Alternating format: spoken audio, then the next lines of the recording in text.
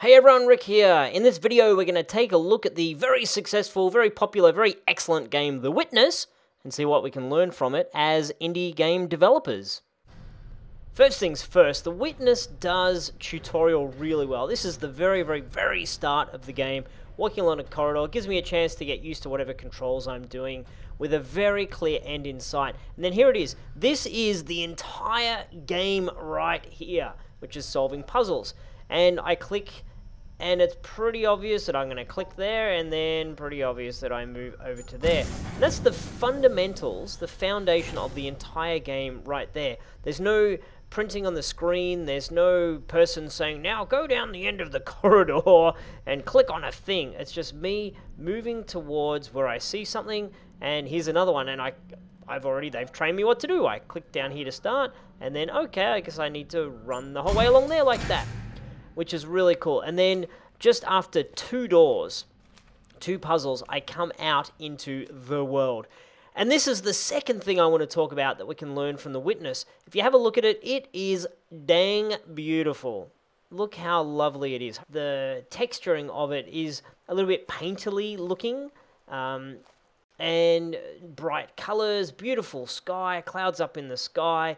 Everything about it just is very peaceful and tranquil. And lovely and pretty. And that's the other thing, or another thing that we can learn from The Witness is about the player experience is very consistent. I talk about player experience all the time in every other video I do. If you look at the player experience of The Witness, what is it?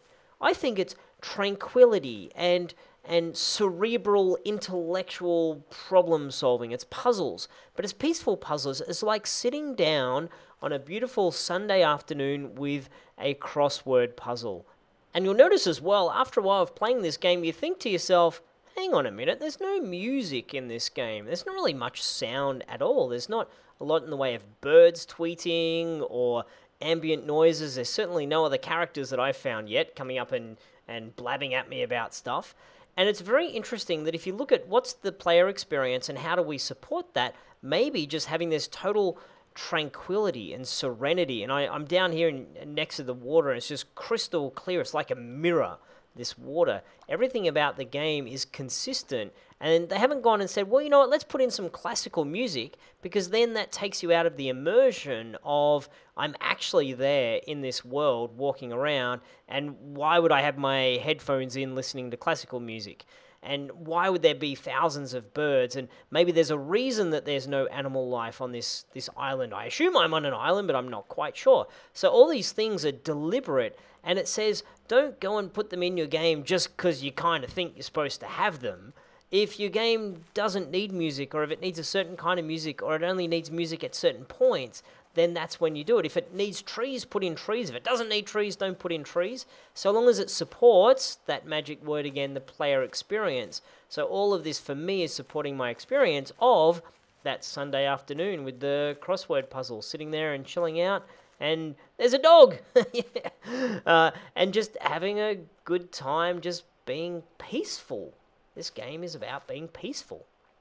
And here's the final thing that I personally have learned from The Witness as a game is I find it boring as hell. I played it for a while, you know, an hour or two or three, and I kind of got just bored. It's beautiful, and it's interesting, and it's fundamentally cool, and all that kind of stuff, but after a while, I'm not a puzzle kind of guy. Like, puzzle mechanics for me, you know, as I run around here, I'm like, oh, I don't really want to have to figure out where to go. That's just not my kind of game. So what can we learn out of that? What can I learn? What can you guys learn out of my particular learning? Is that not all games are for everyone.